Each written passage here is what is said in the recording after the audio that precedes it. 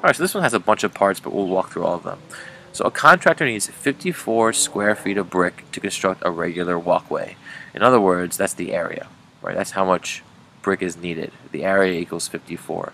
The length of the walkway is 15 feet more than the width. So we'll set up a little square here. Oops. Square tool. Okay, or a rectangle, I guess. Here the area is 54. The length is 15 more than the width. So this is width. I'll switch that so it makes sense in terms of being longer. If this is the width and this is the length equals the width plus 15. Okay, write an equation that could be used to determine the dimensions of the walkway. Solve this equation to find the length and width of this walkway. So this is just like the question from before. But here, the equation I would write is W, the width, times the length, which is W plus 15, equals the area.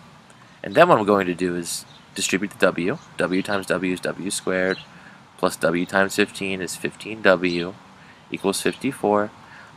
Set this equal to 0, that'll make your life easier, so subtract 54 on both sides. So W squared plus 15W, right, minus 54 equals 54 minus 54, that's 0. So now we want to factor this out. And again, you know, this strategy is just the strategy we hope we can use is that factors of this, of negative 54, that's our C term, should add to our B term. So B equals 15. So what factors of negative 54 add up to positive 15? So the factors I'm going to use, and you could list these out to find them, but eventually you'll find that we need two factors that multiply to a negative result. So one's positive and one's negative. And when we add them, we get a positive result. So to add two numbers that get a positive result, if one of them is negative and you get a positive result, that means what? That means the factor that's larger has to be positive. So here, I'm going to use plus 18 times negative 3. Now that equals negative 54 when we multiply them, and when you add these two numbers, you get positive 15. So that means, and we're almost done, if you factor this thing, you can always factor it with the variable W plus the first factor we just found, 18, times W plus the second factor, or minus 3. And that means that if we multiply these two, we do get the expression before. You can test that out.